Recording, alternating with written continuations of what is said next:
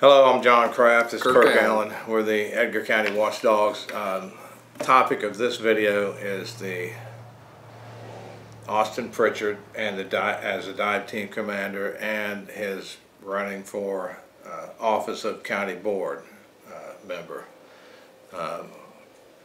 He doesn't have an opponent running against him as Shelby County board member in his district. So he needs one vote to become elected as a Shelby County board member. Should that happen, I believe, didn't you mention something during public comment at the last county board meeting? What was it? Yeah, it was basically letting the board know, if they haven't already, they need to think about finding a replacement for Austin to be commander. You know, someone else is going to have to do that because it's a conflict to be both a county board member and a department head, which he is the department head of the dive team. It was funny because on the way out after the meeting, I get chastised saying, "Why do you hate the dive team?" I don't hate the dive team. This is nothing more than a procedural issue that has to be addressed. It's a conflict, that's all. They just have to find someone else to do it. Or, I mean, he could resign from the county board and stay as dive commander. But if he's going to be on the county board, he can't do both. And sounds like when we write about school district, everybody say, "Why do you hate children?" Right, right. This has nothing to do with the people. There's no implication they're doing something wrong, but if they take those two offices, they're incompatible. It's something that has to be addressed, that's all. And why is it incompatible? Because as the dive team commander and as a county board member, he can vote on the budget of the dive team, he can vote on the policies of the dive team, he can vote on personnel policies of the dive team, and basically anything else, including compensation, should they want to compensate the dive team. Right. That's what the issue is. He can't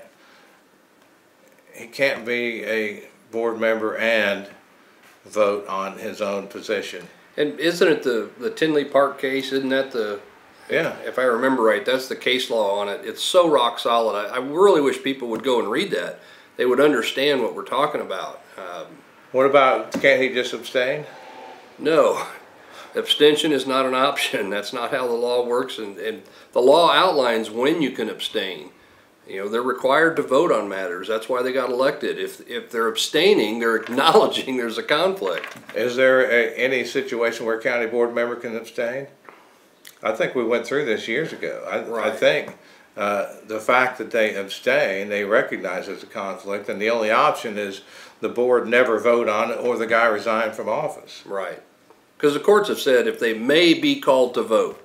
Well, may be called to vote is the key language, and you know, it's nothing personal. It's just a matter of, hey, good governance takes time to learn how to do it right.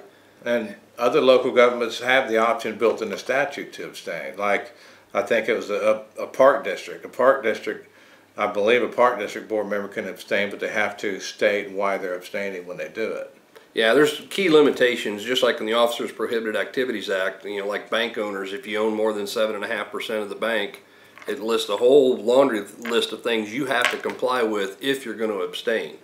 That's not the case here. It's a conflict. It's not a major deal. They just need to think about finding a new commander or find someone to replace him when he resigns from the county board, because you can't do both. All right, that's it. Thanks.